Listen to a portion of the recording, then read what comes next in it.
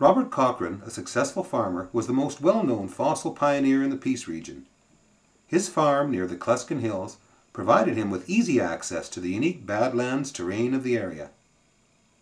Robert Cochrane's grandson, Bob Cochrane, who now lives on the family farm, shared some stories about his grandfather. Well, my name's Bob Cochrane. I've lived here all my life, 60 years. Grandson of Robert Cochrane. He spent 30 years in doing it, so he was able to, in that time, put together quite a collection. And also a lot of people donated different pieces to him too. Mr. Cochrane's extensive collection was displayed in several fossil gardens in the family farmyard. Additional artifacts were sorted and stored in a garage. Robert Cochrane often visited with George Robinson, another famous fossil pioneer from the Sexsmith area, comparing notes and fossil artifacts. Oh, they were always exchanging ideas and different pieces that they weren't quite sure what it was. They would converse over that quite a lot. And Mr. Robinson was the one that catalogued Granddad's collection for the museum in Grand Prairie. So. Robert Cochrane was a key figure in the success of the Cluskin Hills Geological Society picnics and the many speakers who came to the area.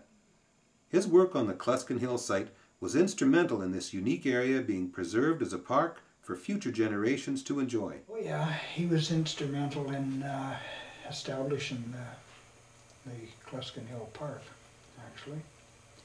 And we've got some pictures of the early days in the late 50s when people would go there to the picnic, and there would probably be 500 people there or more.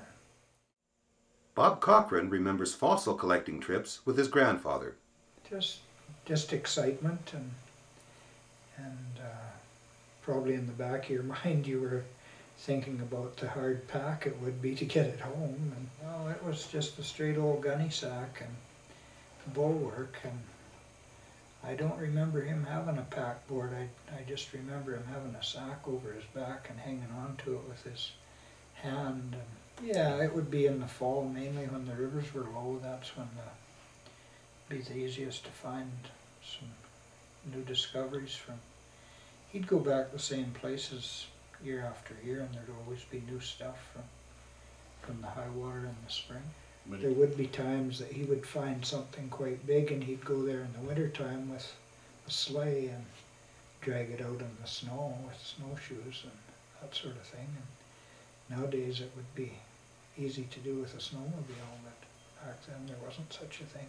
Well, some of them were just washed out of the riverbeds, and it was best to go there after the spring high water had eroded the banks, and then you'd mainly find them right in the bottom of the creek beds when the low water came in the fall. That was the best time to go, because there was new fossil finds every year, it seemed. Well, I think he had a real genuine interest in geology and how the earth was formed and what inhabited the earth at that time, and able to find the remains of some of the creatures. And this particular book was one of which Granddad used in his teachings. The kids have signed their names from Beaver Lodge. There's a couple of different places where they signed their names. And a lot of these people are still in the Beaver Lodge area. This was done in 1950.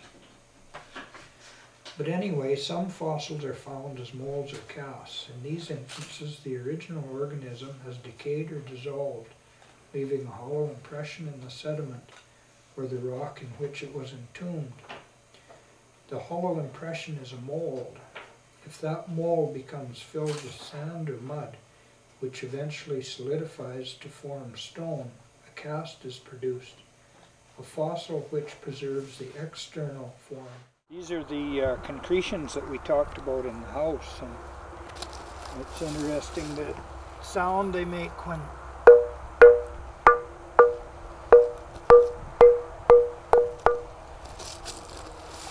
you just know that that was made from something other than nature. There had to be a form or a mold to form that. And this one here also has a unique noise.